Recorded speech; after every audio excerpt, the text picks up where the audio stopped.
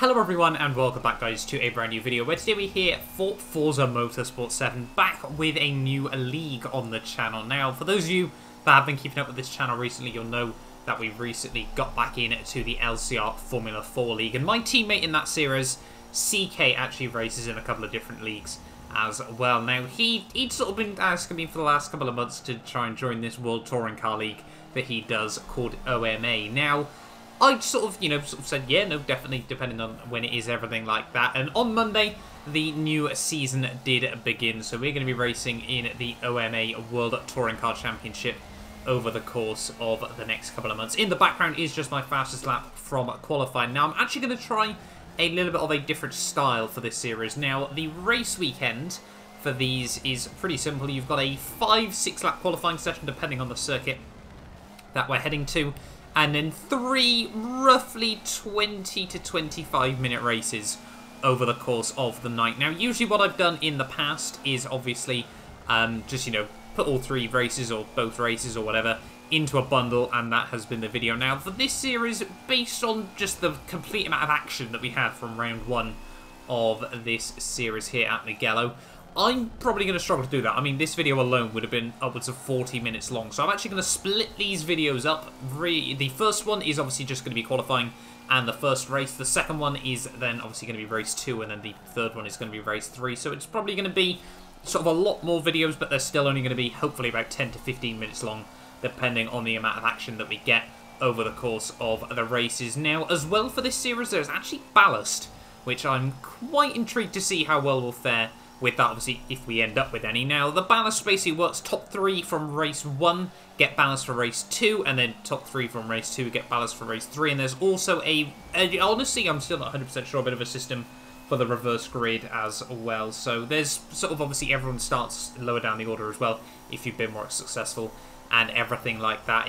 We'll certainly learn it, hopefully, over time. But yeah, for the first round of the season, though, qualifying and the first race, there is no ballast. Heading into the second round and then every round on, the top 3 in the championship will have ballast for qualifying and then the first race as well. So certainly going to make it very, very interesting. But that was my fastest qualifying lap, and actually really, really happy with that in the end. We managed to sneak down into the 56s there. I was the only person to do so, so we do find ourselves on pole position for my debut race in OMA. Because 1 minute 56.957, we did barely sneak in, but we were just ahead of Brandy and CK there up in CK, and then it was Blackburn. No, Brandy did in fact set his lap. I knew I wasn't mistaken there at the end of the day. But getting ready then on the end of the formation lap, it is obviously a standing start for all of the races in this championship. Brandy there just alongside me. I didn't technically have a teammate for this. We sort of had 4 of us that were racing.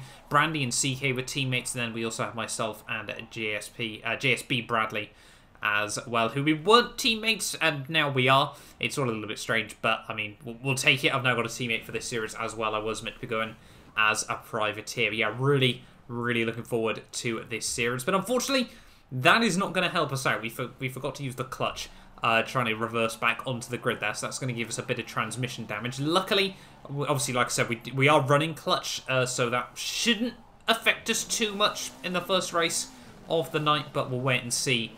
Nonetheless, then getting ready then on the grid. I think the lights out is going to be at 3 minutes 45 seconds for our very first race in OMA. Obviously, starting on the pole. Would like to take the win, but we'll wait and see about that. 12 laps ahead of us around this Mugello circuit. And we are now ready on the grid. The 5 lights are coming on now, and it is 3:45 on the clock. It is lights out, and away we wheel spin. And that was one thing that I completely forgot to check about with this car, is how on earth do you launch it there? You can see Ashley and Brandy get straight around the outside of us while we even get down towards turn 1 there. That was not the start that I needed. They're going to go side by side in towards the first corner there. We're going to try and keep it up the inside. Cold brakes, cold tyres, everything like that. So we do get back up the inside of Ash through T1 there, and around the outside in towards T2. Are we going to potentially able to make this work? We should be able to. We have got the inside for T3 there, but he's going to try and keep it there. Over the curbs we go.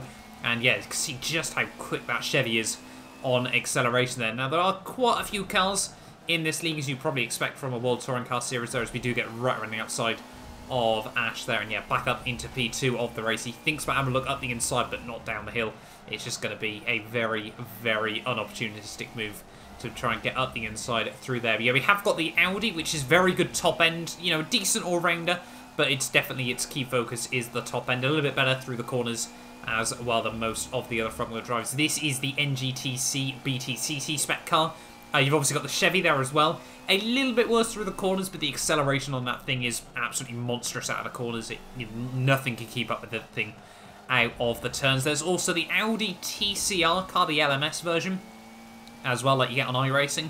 That is, again, quite an all-rounder. I think it lacks a little bit of what we have on the straights, but just a bit better on the acceleration and through the corners. And then we've also got a couple of BMWs who, like you'd probably expect, much better tyre wear, and then obviously a bit better through the corners, you know, just a bit more flexible, being rear-wheel drive. And then last but not least, we have got a Honda Civic as well here, which is a bit more like the Chevy, to be honest. They're quite similar on this game, at least from past experience, from what I know. So that thing, again, has got decent acceleration, but just struggles a little bit more through the corners. Very, very prone to a bit more understeer than things like the Audi as well, though, which is a bit weird, obviously, considering it's got a shorter wheelbase. But we'll gloss over that as we're now all over the back of Brandy as we head onto lap 2 here, and I was hoping we could try and sneak past him as soon as possible here, because, you know, with this transmission damage, I wasn't sure how much time it was going to cost us in the long run. Perhaps, you know, we'd just been able to get it to pace quite quickly, and everyone else was still a little bit rusty. But in all honesty, yeah, it wasn't really costing us anything in this race there. It does a lot more, obviously, with normal manual, but with clutch, obviously, you sort of have full control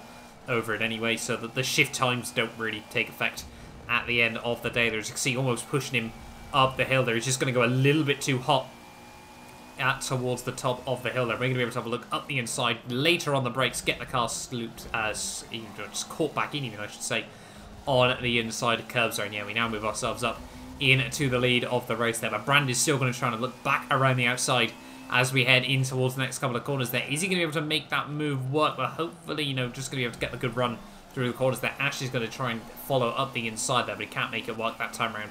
And yeah, Brandy and myself do swap places, but we do hold on to the 1-2 in this race there. And like I said, myself, Brandy, and CK, as well as JSB, are probably, you know, going to be trying to look after each other in this series. Obviously, I'm new to this. All these guys have all raced here a couple of seasons in the past. So hopefully, you know, I can learn the ropes and get on the pace quite nicely as well. There you can see coming out the final couple of corners, though, yeah, are now up into the lead of this race. You can see Brandy is all, well, you've got Ash, sorry, all over the back of him as we head on to lap 3 of this race, the third racing lap even, I should say. 37.3 though, considering obviously that's all that squabbling, it's not too bad in this race. We're actually going to ride on board with my fastest lap from the whole race evening. And you can see lap 8, we've already built up a little bit of advantage there. You can see Ash is up to second there. He's meant to be, I think he's won this title a couple of times. CK actually managed to win it last season, but Ash is certainly one to watch as well. CK up into third, and then Brandy as well.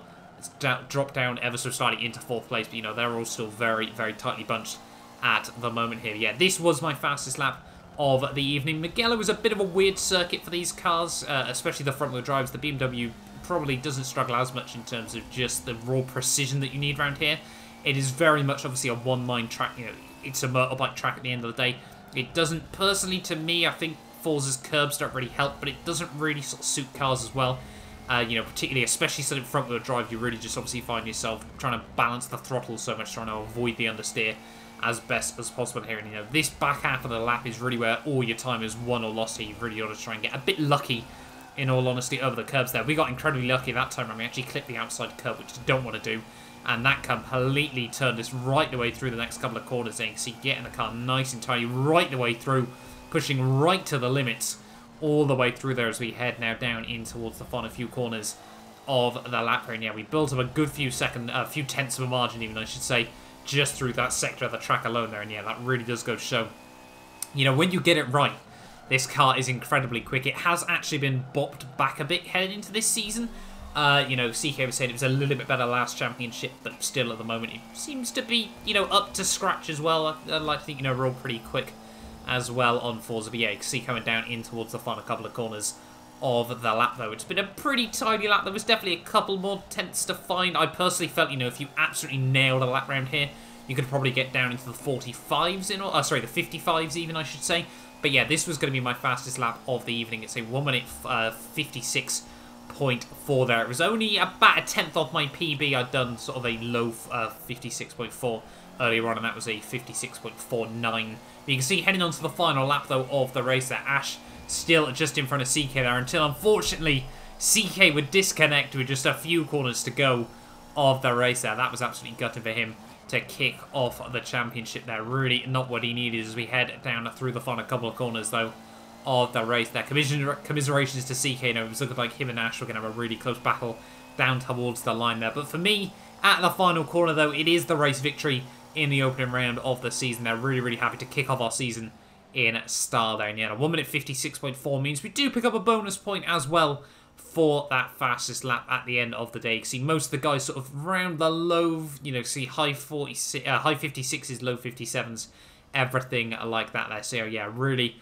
really good race at the end of the day. That we did win by 5.5 seconds in the end as well, and that'll mean obviously we've got the success ballast, and we will be starting a little bit further down the order, ready for the second race of the night there. But yeah, thank you all so much for watching this video. Do make sure you get yourself subscribed if you're new around here as well. We're almost at 250 subscribers on this channel. Not quite the F1 channel numbers, but still, you know, everything does help. But yeah, thank you all so much for watching this video. Make sure, like I said, you do get yourself subscribed. There's CK down at the rear of the field there. A gutting way to end the first race of the night, but there's certainly a lot of opportunities. I mean, it's a 30-race championship.